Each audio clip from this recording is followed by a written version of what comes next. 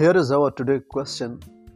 Explain the adaptation in plants to low and high temperature. First of all, we explain the adaptation at high temperature.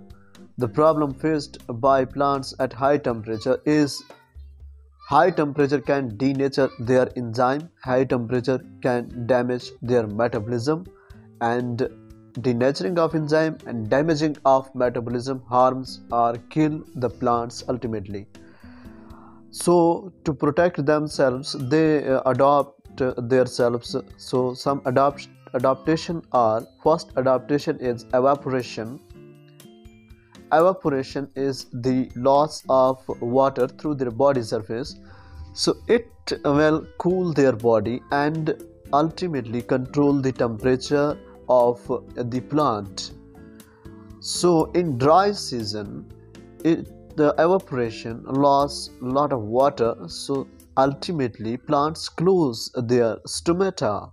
Stomata are the cellular structure present on the surface of leaves. Stomata are responsible for the exchange of carbon dioxide, water with the external environment. So, to prevent loss of water, plants close their stomata. Second adaptation is so let's see what is stomata. Stomata the cellular structure present on the surface of leaves are responsible for the carbon dioxide and water exchange with the environment. It is the stomata. Second adaptation is heat shock protein. When they face a temperature of 40 degrees Celsius or above, they secrete a special protein. Name of that protein is heat shock protein. So function of heat shock protein is to prevent the enzyme from denaturing. So how it prevent the enzyme from to be denatured? It heat shock protein cover the enzyme and prevent the enzyme from denaturing. That's the function of heat shock protein. Plants have to face high temperature, low temperature.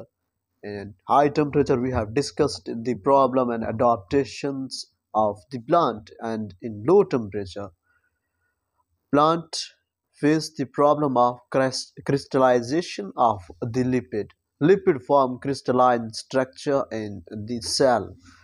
It will change the fluidity of the cell membrane and affect the transport of solute and structure of membrane protein.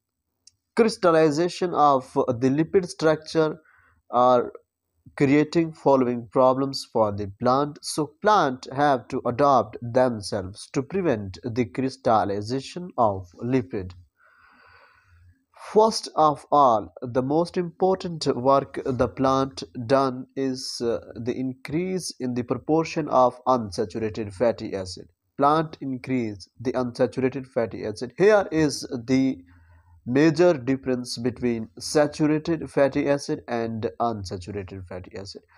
You can find at least one double bond in the fatty acid chain of unsaturated fatty acid, but in saturated fatty acid you can find no double bond in the chain.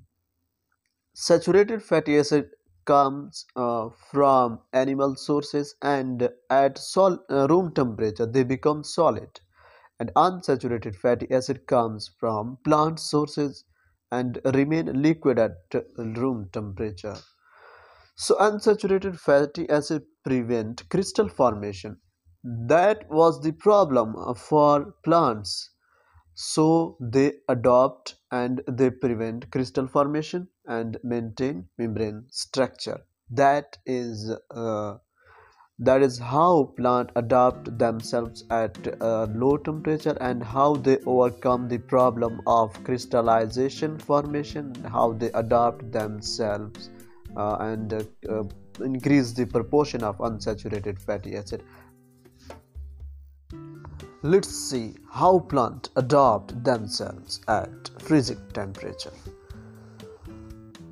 In freezing temperature, plants face the problem of ice crystal formation within the protoplasm and around the cell wall. Ice crystal formation around the cell wall, no problem for the plants, doesn't affect or harm the plant cell. So plant can survive in this condition. While ice crystal formed within the protoplasm, it kills the cells of plant. So that is the problem, ice crystal formation. So plants have to adapt themselves to overcome the ice crystal formation.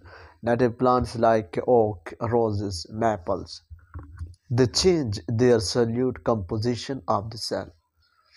By changing solute composition of the cell, the cytosol becomes supercooled. Cytosol becomes supercooled. So ice crystal formation within the cytosol don't occur. Ice crystal formation around the cell wall, no problem for the plant. So this is freezing temperature.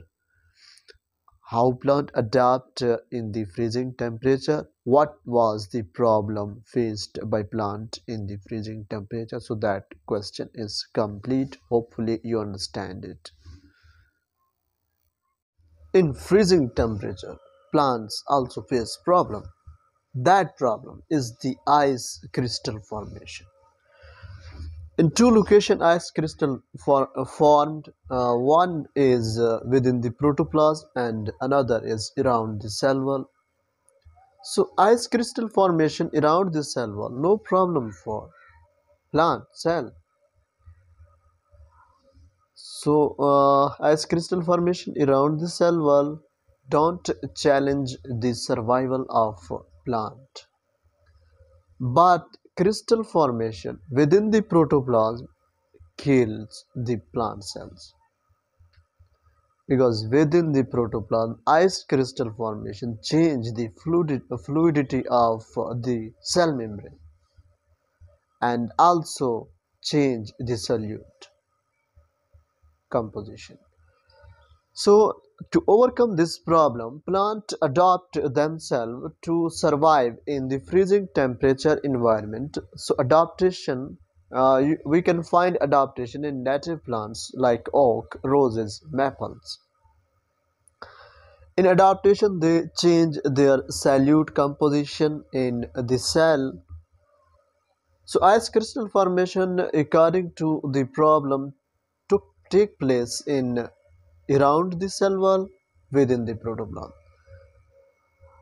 They change their solute composition and ultimately their cytosol becomes supercooled. So ice crystal formation doesn't occur within the protoplasm. So this problem is overcome. Second, ice crystal formation around the cell wall don't challenge the survival of the plant or don't harm the plant cells. So it is so formation around the cell wall is no problem for the plants.